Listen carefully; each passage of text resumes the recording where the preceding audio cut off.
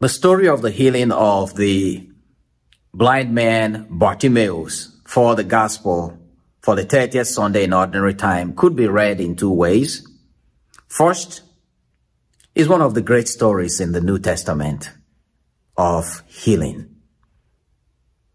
It tells us that Jesus, our Lord and Savior, has the power to restore creation, to heal, and to restore you to your normal self. We also see in this story the power of courageous and persistent faith displayed by the poor man, the blind man Bartimaeus. Abandoned on the roadsides of life, homeless, poor, without friends, and without family. This man has something going for him. He was a man of strong faith. He was a man of courageous faith. When he heard that Jesus was passing by, and he felt deep within his soul that here was the one who alone could restore his humanity, restore his sight, restore his dignity, he began to shout at the top of his voice, "Son of David, have mercy on me." This was the only man in the whole Gospel of Mark who rightly identified Jesus as the Son of David. And the people around him, pilgrims who were going to Jerusalem for the Passover, were shouting down on him, "Keep quiet. It's a solemn procession. Keep quiet." You wonder whether originally this crowd did not see the wretchedness of Bartimaeus' life. But that tells us, brothers and sisters, how many people try to shut you down? How many people try to pull you down? When you perceive in your heart something great is about to happen in your life, when you perceive in your heart that God is on the way, God is passing by, and you want to behold, you want to touch, you want to be healed, you want to be restored, you want to receive divine intervention in your life. And some people will tell you, no, it's not possible. Even sometimes it is that voice, the negative voice in you, saying, "Keep quiet." But the Bible says, Bartimaeus, the more they tried to shut him down, the more he cried out the louder, "Son of David, have pity on me." He identified Jesus as the Messiah, as we heard in the first reading from Jeremiah, that when the Messiah comes, he will heal our sicknesses. He will take upon himself our infirmities. Or as we heard in the second reading, he identifies with our weaknesses. And when Jesus heard the voice of Bartimaeus, the unfailing faith of Bartimaeus met with the unfailing love and compassion of Jesus Christ to restore him, to heal him, and to make him whole. The Bible says that as soon as Jesus called, those people in the crowd who were shutting him down, they reversed. They began to say to him, "Now, courage, get up, he's calling you."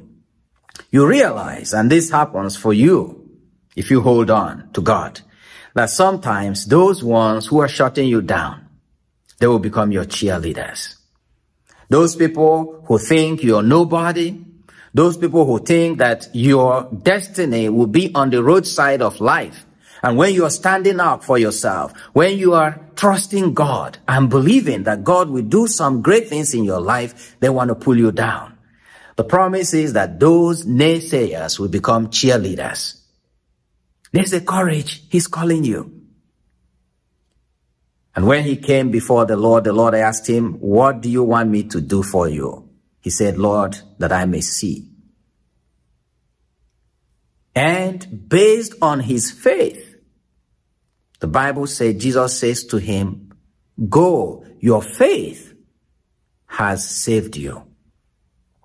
Here we find the inspirational story of a healing miracle that ended up becoming a call to discipleship.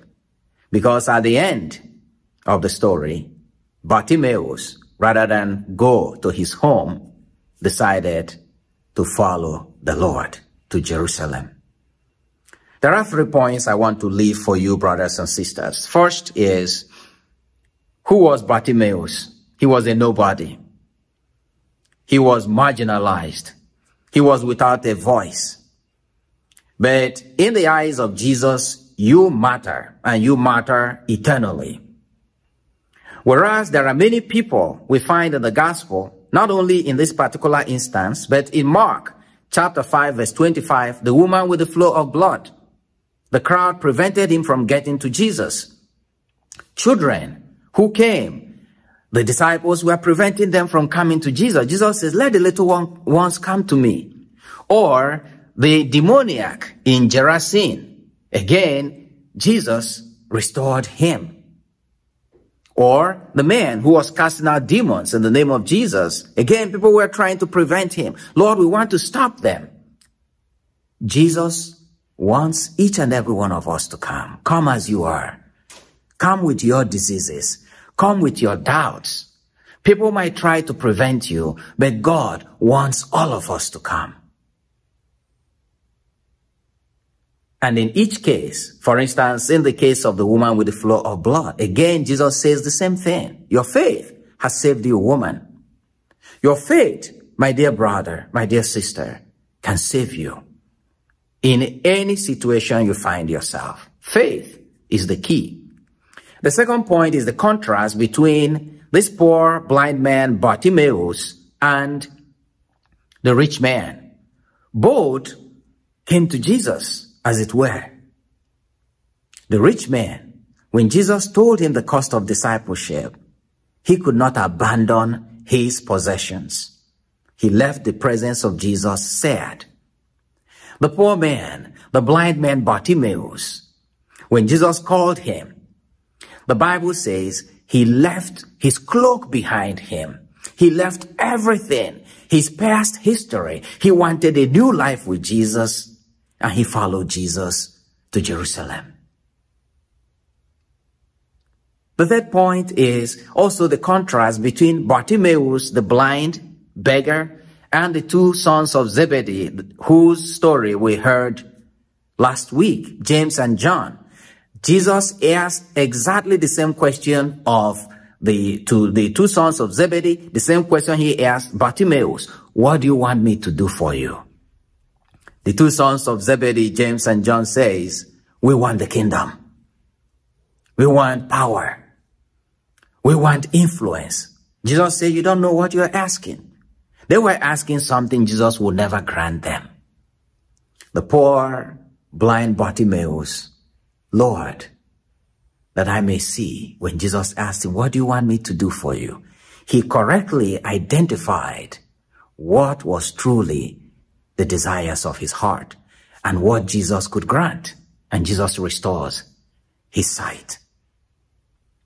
Brothers and sisters, the 2 sons of Zebedee, like the disciples, who had been with Jesus for 3 years, but they were truly blind.